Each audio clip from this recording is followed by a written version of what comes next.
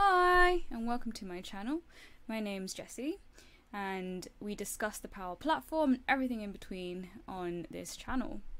In today's episode we're going to have a look at the Chiclet Slicer, which is one of my favourite visuals. It's a great slicer and filter, an alternative to the built-in slicer that Power BI has. Let's go ahead and have a look at that in action in the Power BI desktop.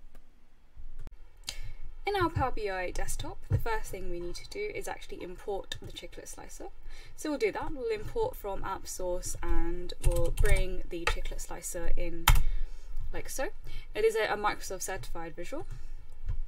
Just give that a second. I've already got it in my Power BI desktop, so it's just going to ask me to update it, which is okay.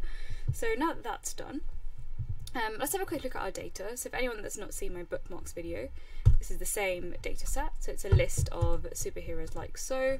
We have a few different metrics about the superhero. Now what I'll do is I'll just have a look at that Chiclet Slice and see what options it actually gives me. So I've got a category, I've got values, and I've got an image. So to begin with, I do want to filter by publisher. So I'm just going to drag that into my category field, and I can see these have come up. So if I click on these, I can see that this number starts filtering, and if I were to go through to my report page, this would start filtering as well. I need to make sure that I've synced my visual correctly, so I'll check that. So I'll go into home and then go on to view, like so. Look at the sync slices pane, and you can see at the moment it's viewable on the landing page, but it's not going to sync and filter to the other pages. So we need to make sure that that will be set up like so.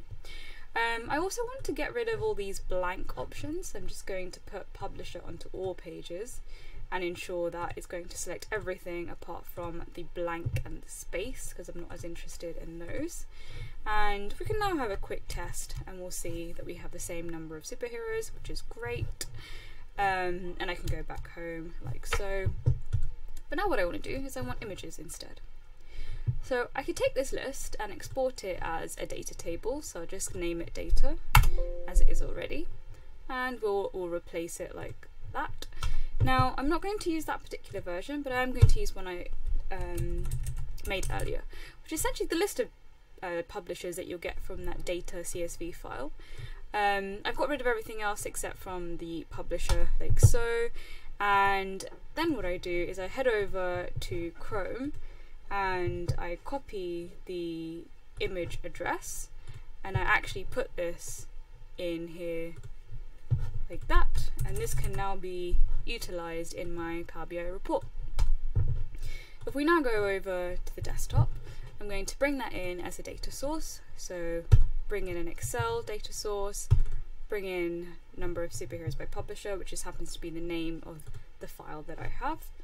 Go ahead and transform that, so just have a look at what's within there. Okay, from here you can see that publisher and image URL are here, but we want to use the first row as headers, so that's all I need to do. Let's call this images so I know what I'm referring to, and close that.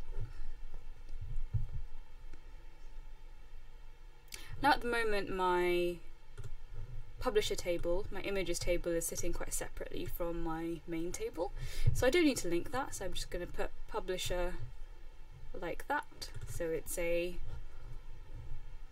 many-to-one relationship where the data here is the many side. And now what I can do is drag the image into my image section, and it's already formatted it, already knows that it's an image URL, which is great. I can change the number of chiclets here as well, so I think 7 might work quite well, because there are 14 there.